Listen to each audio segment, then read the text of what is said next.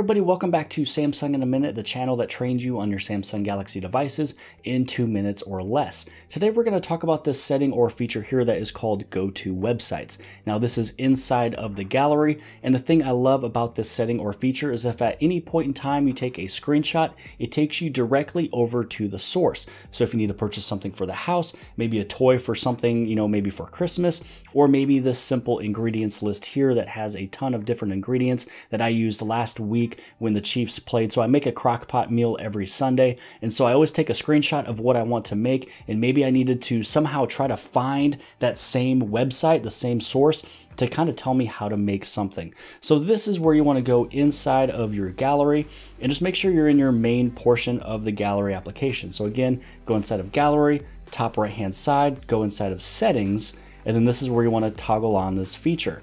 Now, if this one was turned off and you took a screenshot of your ingredients list, you now don't know where this came from. You don't know exactly all of the steps, what you need to do whatever you're trying to make. But if you go through and you go through the settings, you actually turn on Go to Websites. Now, any point in time you take a screenshot, you'll be able to go right back to that exact original source, so you know exactly where to buy something or how to cook something.